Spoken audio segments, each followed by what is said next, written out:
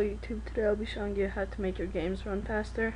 The first thing you need to do is download and install Gamebooster from the link that's in the description. The version of Gamebooster at the time that I'm making this video is version 1.2. So when you open it, you'll see a bunch of unnecessary services. Click to switch to gaming mode and then close them, and it'll free up some RAM.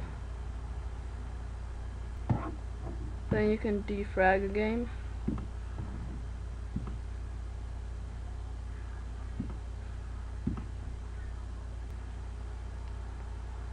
Then you click defrag.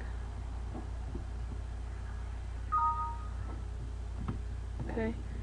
And then when you're done gaming, you just click back to normal mode and it'll restart up those services that you closed before. Thank you for watching.